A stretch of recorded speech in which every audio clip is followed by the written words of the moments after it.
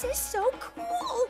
It looks just like that village in your last book, where Daring Do recovers the doomed diadem from the Wild Bunch gang, who chase after her through the desert! It should. I based that entire chapter on my experiences here in Somnambula. What happens? No, wait, don't tell me.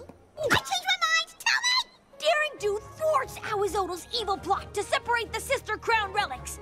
And if it wasn't for her, the region would be cursed with eternal night, and the entire town of Somnambula would have sunk into the ground. Ah, there's no chance that these ponies don't think you're a hero. Watch this. Hiya there, mister. I was hoping you could tell me about a pony named Daring Do. I hear she's an awesome adventure pony hero. Daring Do? Oh, she's awesome, all right. Awesome at destroying ponies' apple carts and priceless sacred statues. Indeed.